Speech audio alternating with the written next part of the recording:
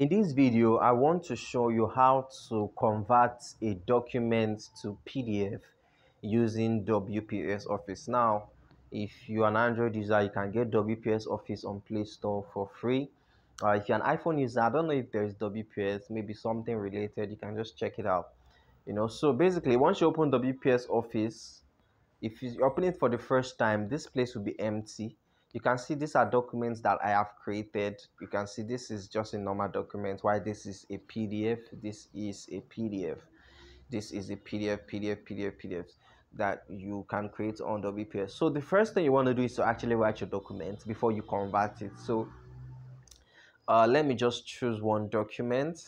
Let's just assume this is, yeah, so this is something I wrote. This is a website content I wrote. Now let's assume, now this is editable. You can see it is editable, just like, it's editable. So if you want to convert it to PDF, all you have to do is click on tools, click on export to PDF, then click export to PDF. Boom, that's it. Very easy. Then you can search for it. Let's search for it and see how it looks.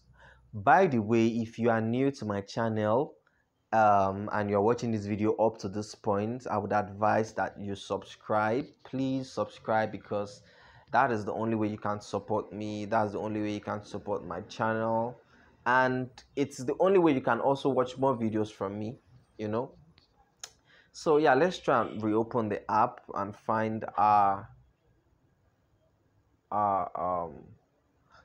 what's it called, our PDF. So I'm just going to search website content.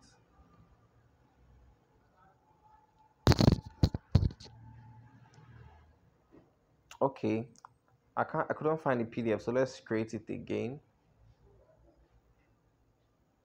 No, the PDF is here, sorry. Let's go look for it. This is a PDF.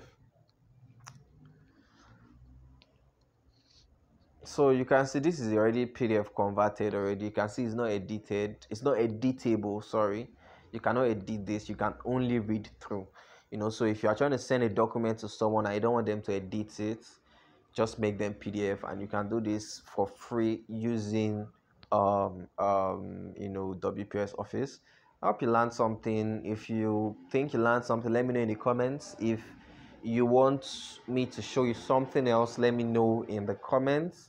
If you want to just share your thoughts about the video, let me know in the comments. I'll be so happy to help. Thank you very much for staying with me.